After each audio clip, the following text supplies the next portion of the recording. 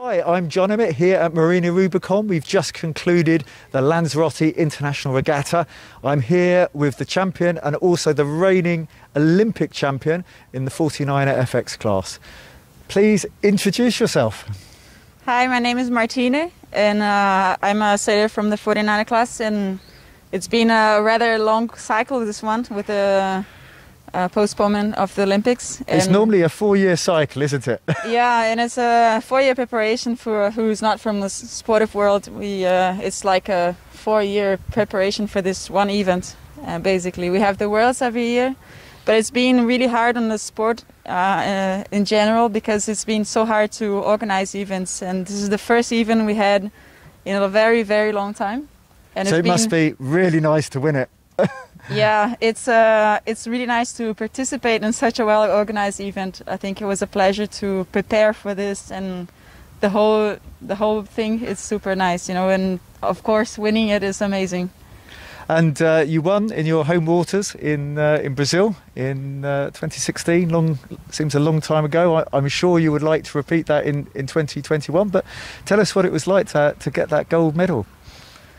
Well, it was indescribable. I think it's hard to get anything better than that, because maybe another gold. But yeah, it was incredible to have all my friends there and all the crowd cheering for us. It was really special and unique to be able to do the whole preparation, the whole 4-year cycle in our home waters.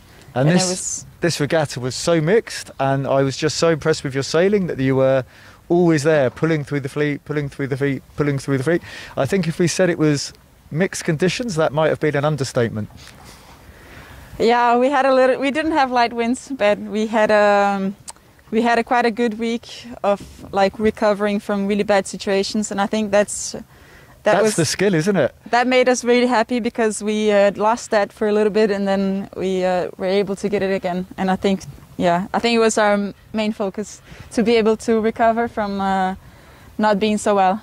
I mean, that's just amazing, because that's the first thing to lose if you don't do much racing. And you just said, you know, nobody's done any racing for such a long time.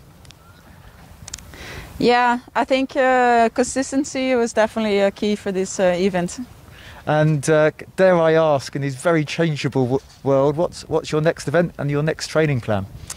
We plan to stay here in Lanzarote for a little bit longer. It's been real amazing here. These waters have been super nice conditions, and also the climate here has been very good for Brazilians. You know, we don't tolerate the cold very well. You say that for an Englishman, it's amazing. Yeah, this is amazing. And next we go to Portugal, and we'll expect to do some training in Cascais. It's I think the whole fleet and all the other fleets, we can't plan much further than 2 weeks, because everything is changing all the time. And so that's as far as we go, 2 weeks. Perfect. Yeah. Well, thank you ever so much for your time. Lovely to chat to you, and best of luck for the future. Thank you very much.